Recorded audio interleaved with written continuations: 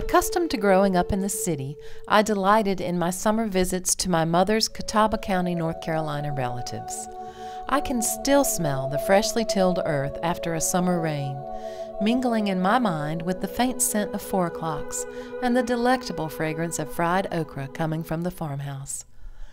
My great-aunts and uncles were hard workers.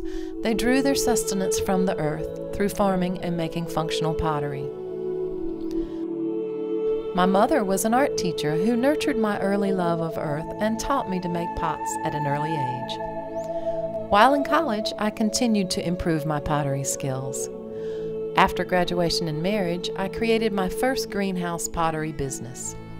My family grew over the next 10 years. The farm then reappeared in my life, this time offering sanctuary as we recreated our family after divorce.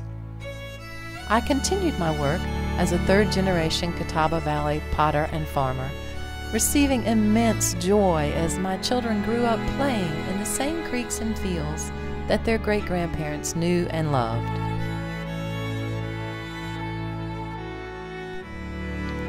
My aunt was the family historian.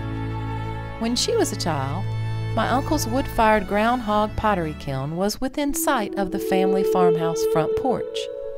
She recounted in her words watching a burn, as she camped out on the family farmhouse's sleeping porch on hot summer nights.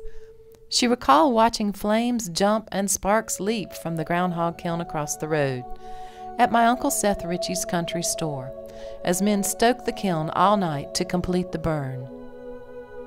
I visited with Berlin Craig as he told stories of his work with some of my relatives in his young days as a potter. He recalled working with my great-uncles Aubrey Hilton and Seth Ritchie and recounted how traditionally clay was dug locally, soaked, and then run through a pug mill to render it useful, similar to this pug mill. Today, the family farm flourishes once again. I am busy growing heirloom and medicinal varieties of plants grown in the early 20th century. I create functional pottery in the tradition of my kinfolk, the extended family of Catawba Valley potters who continue to turn pottery in the time-honored tradition of the North Carolina foothills. Several times a year, I open Life Flowers Farm to the public for sale of pottery and plants.